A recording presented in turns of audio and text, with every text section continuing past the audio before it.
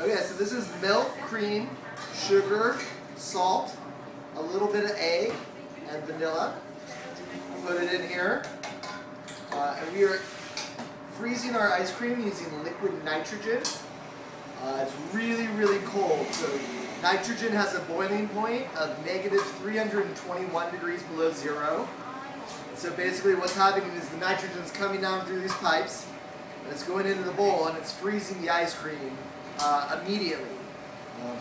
Once the liquid touches room temperature, it's evaporating back into its natural state as a gas, which is what you're seeing here. So this is boiling nitrogen. It's fog essentially. It takes about a minute or two to freeze it, and the reason that we do this is that it provides us with the possibility of using really high quality, fresh ingredients.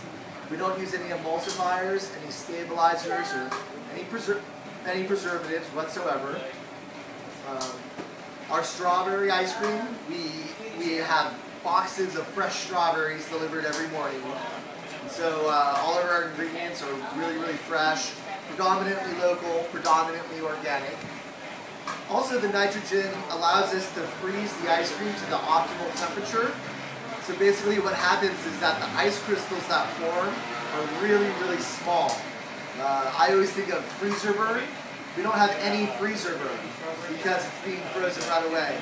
And so that allows us to have a very, very smooth, creamy texture that you can't get with anything that you pull out of the freezer. So we're almost ready here. And in just a second, we'll have your ice cream ready.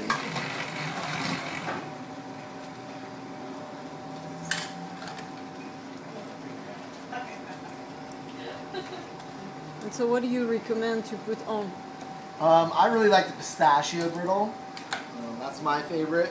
We also we use all of our chocolate comes from a local chocolate company called Cho. I really like the Cho sauce with the vanilla. But I mean, really all the toppings are pretty good. Vanilla is my all-time favorite. It's great with all the toppings. It's great by itself. You know, you really can't go wrong with it. So. You like pistachios? Sure. This looks amazing. Yeah, I actually really like the rhubarb. Yeah. I bought some the other day at the market. Just put sugar on it.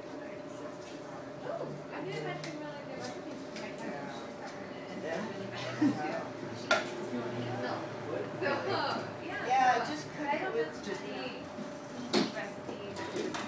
Well, I just cut it and then put it like Nice. sugar. Well, you don't have to cut it that small. I made more than Frankenstein, so Kind of put sugar on maybe. I just filled the one layer. Alrighty, and voila. Enjoy. Thank you.